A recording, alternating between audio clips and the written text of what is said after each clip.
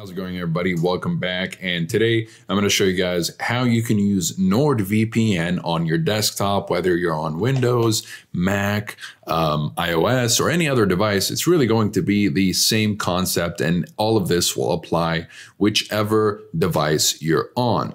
So before we begin, if you guys are interested in learning more about NordVPN, you'll find a link to the full review in the description down below. That'll give you more of an in-depth look into the privacy policy, speed streaming, and torrenting capabilities, as well as security and features. You'll also find links to pricing and discounts if you'd like to save up a little bit more on your subscription with NordVPN. Okay, so let's get straight into this. Now, using NordVPN can be as simple as let me just disconnect here. As you can tell, I do have on my IP finder, just to show you guys how you can check that you are connected to the correct IP address.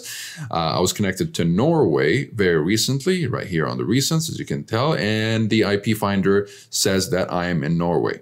Okay, you don't have to necessarily select your own server. You can just hit quick connect and it'll connect you to what the VPN itself thinks is the best for you. So it's not necessarily true at all times, but it'll just probably just connect you to the closest server to you, okay?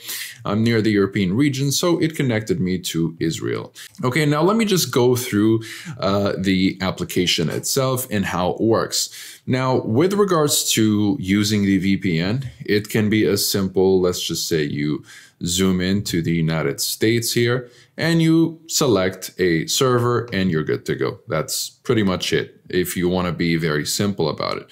But I'm pretty sure you want to learn a little bit more about this VPN, so that's why you're here. Now let me just go ahead and refresh this page, and it'll show that I am in New York right now because I'm connected to the New York server, okay?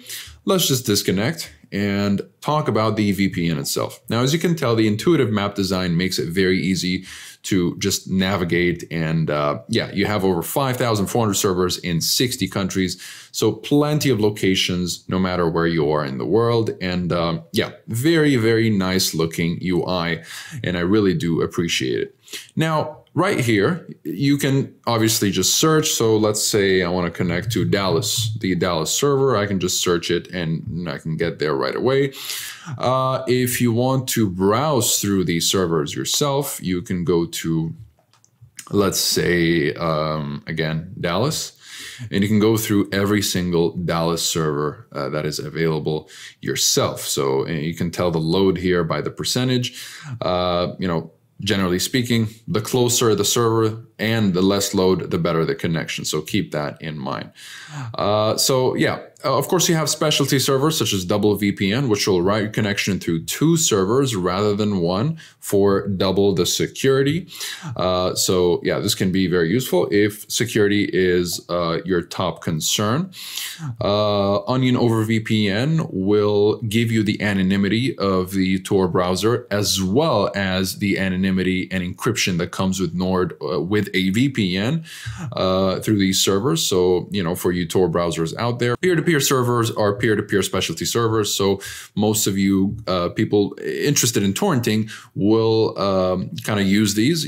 All the servers support peer-to-peer though, so you don't really need to use these servers. Okay, you have an ad blocker, which is called CyberSec here. Absolutely no reason to turn this off. You can just keep this on at all times. It doesn't really block all the all the ads, but combined with an ad blocker on your browser, it actually works very well.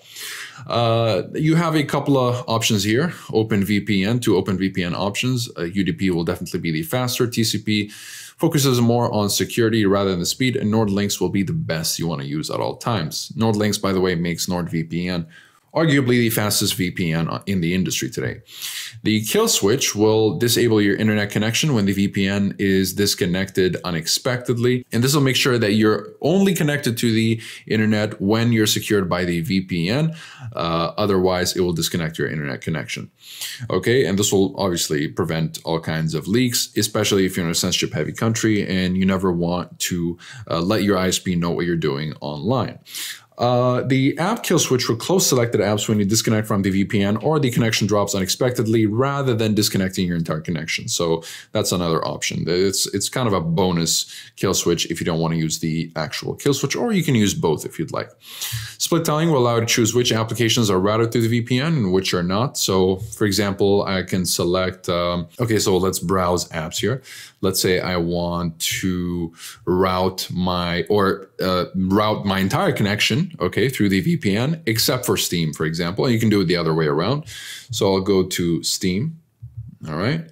I'll go to the executable right here. And there you go.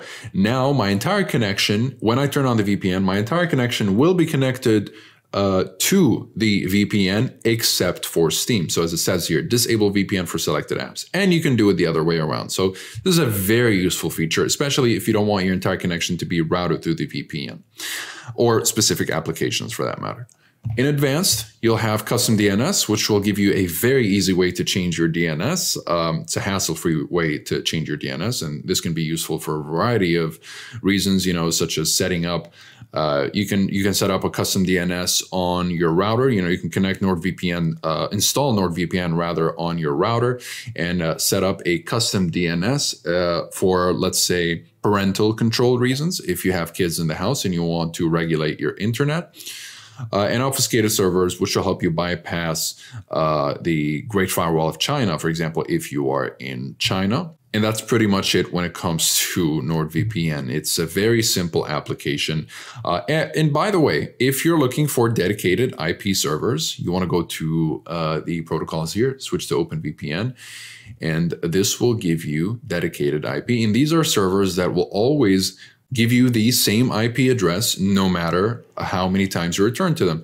So United Kingdom 813 will always give you the same IP address. Whereas with the regular servers, if you connect to the regular servers, every time you connect to one of these servers, it will give you a different IP address. Hence, it's called a dynamic IP instead of a dedicated or static IP.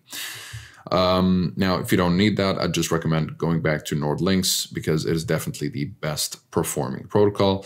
Let's say you're trying to unblock, I don't know, maybe the whatever Netflix library or something, maybe some kind of Italian streaming service that you're trying to unblock. Just go to it, click the server itself, and once you're connected, you are good to go. You will be able to access whatever, you know, your entire connection will treat you as if you are in Italy. And to prove that, you can just go to any IP finder, hit refresh, and now I'm in Italy. It's as simple as that. Again, if you guys are interested in learning more about NordVPN, you'll find a link for the full review down below. You'll also find links to pricing and discounts, which will give you a little bit of an extra discount. Keep in mind that all of NordVPN's plans are covered by a 30-day money-back guarantee, and you'll have the 24/7 live chat support to help you with everything you need. And yeah, it's a very hassle-free process. You'll be refunded within 3 to 4 business days in the unlikely event that you are not satisfied with NordVPN. So comment below if you have any questions. I'll be happy to answer all of them. Like and subscribe if you'd like to support the channel and stay up to date with everything VPNs and cybersecurity. Thank you guys very much for watching, and I'll see you in the next one. Have a wonderful day.